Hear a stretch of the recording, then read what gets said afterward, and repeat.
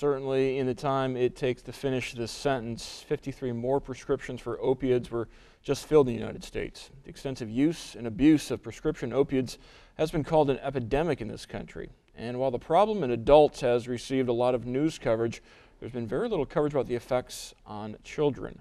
But as Clark Powell shows in this week's OIO Community segment, a new study is shedding light on the issue.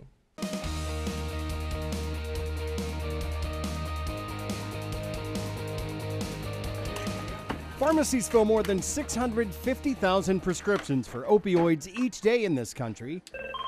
Central Iowa Poison Center. And increasingly, calls are coming into poison control hotlines because of them. In this study, we found that poison control centers in the United States receive a call every 45 minutes for a child that's been exposed to opioid medications. That study was conducted by researchers at the Center for Injury Research and Policy and the Central Ohio Poison Center at Nationwide Children's Hospital.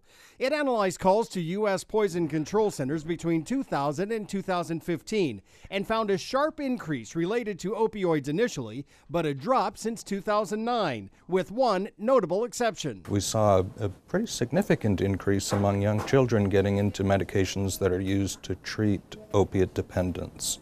Buprenorphine in particular had a significant increase in exposures to young children. Drugs like buprenorphine or Suboxone are especially dangerous. They are primarily used to help people addicted to heroin or other opioids, but they can be dangerous if they get into the hands of children. When children get exposed to buprenorphine, if mom or dad sees it happening and they take the pill out of the child's mouth, the child can still go into a coma and stop breathing many hours later. Experts are calling for increased prevention efforts to better protect children, including changes in how these pills are packaged. Instead of loose pills in bottles, they suggest increased use of blister packs or single-dose packaging like this. Keep these things up, away, and out of sight, preferably in a locked location so they can't get access to them. At Nationwide Children's Hospital, this is Clark Powell reporting.